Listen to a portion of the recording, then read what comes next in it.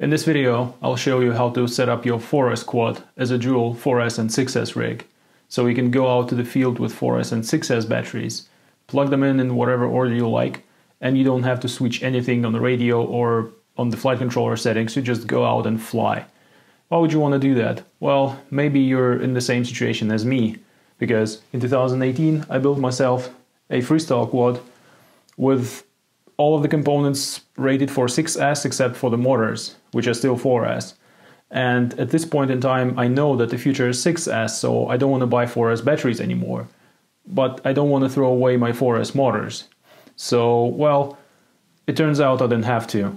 Let's take a look at flight footage of this quad on 4S and 6S, and then go back and I'll show you how to configure it. So here we are on board, and I want you to pay attention to the propeller sound and throttle position.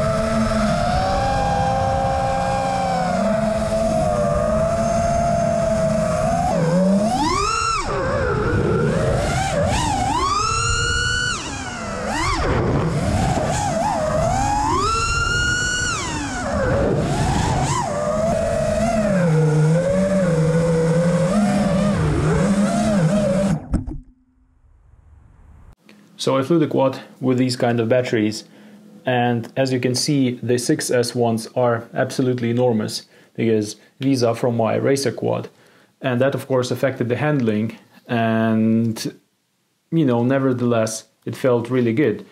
It felt like the motors had more response at the bottom, like more response to when I'm just cruising and like popping up.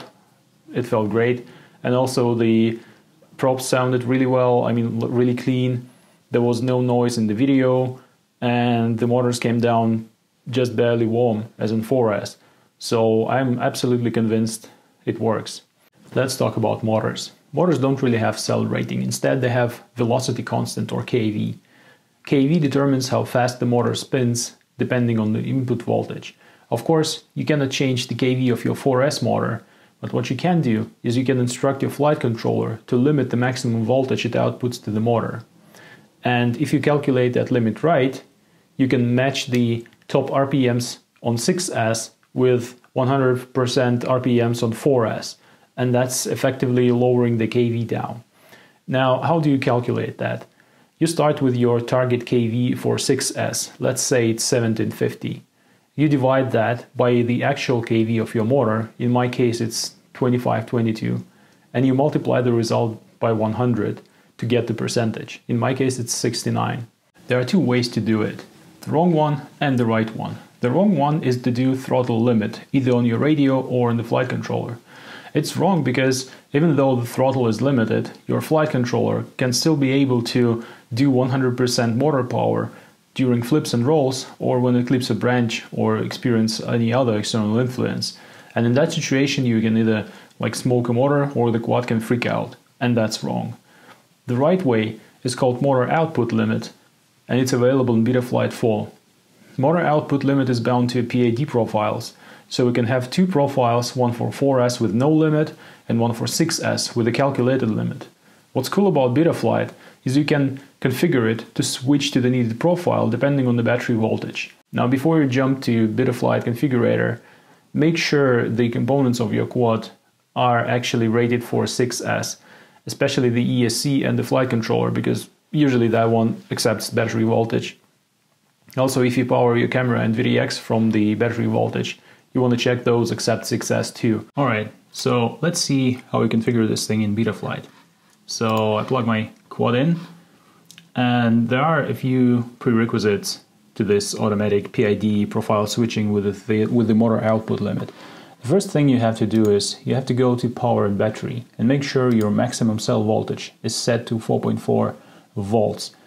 That will help you make sure that the flight controller always detects the number of cells correctly. So you set it to 4.4, and you hit save. The other thing, you go to PID tuning tab, and you need to copy your active profile to all the other profiles to make sure the settings are, those that you use. So if your current one is profile 1, then you hit copy profile values. Copy values from current profile to profile 2, and also copy values from current profile to profile 3. Copy. That way we made all the profiles identical. So we hit save here and head to the CLI. Now, in the CLI, we need to configure two profiles, one for 4S and one for 6S. So we start by selecting the profile 0, which is the first profile. We type set auto profile cell count equals 4. That means our first profile is for 4 cell, and there is nothing else to do here because for 4 cell we don't want the motor output limit. So then we type profile 1, the next profile. This is our 6S profile. We type set auto profile cell count equals 6 and set motor output limit equals, here we plug in our calculated limit percentage, right? In my case it's 69. Oh, there's a typo, motor. There we go. So that's the 6S profile, and on this profile the motor output is limited to 69%. You have to use your own calculated value. And now we type profile 2. That will be the third profile, which we will not use, but it's like a catch-all profile. In case you plug, 2-cell, 5-cell battery, this profile will be selected. To make that happen, we type set auto profile cell count equals -1. So then you have type save, and that's pretty much it. Now, how do we check that this thing works? Well, there is one option. If we head to PID tuning, you will see that the profile 3 is now selected. Now remove the props and power the quad with a 4S battery. So, did you see that the profile just changed to profile 1?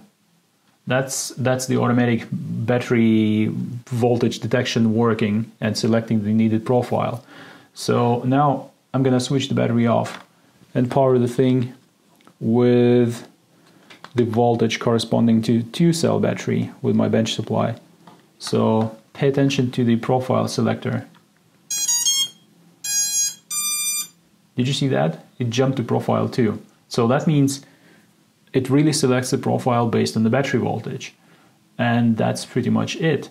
So the other thing is that now you have separate profiles for 4S and 6S, so you can actually do PID tuning for 6S separately. Just make sure you select the right profile. What I found in my flights that for 6S I didn't have to touch anything with PIDs, and which kind of makes sense because we make the 4S motors work as if they were low kV 6S motors. So yeah, I guess that's super simple actually. So there you have it. For me it's a real game changer because now I can use all my 4S motors and buy new 6S batteries. And if your quad supports it, definitely give it a shot. Cheers.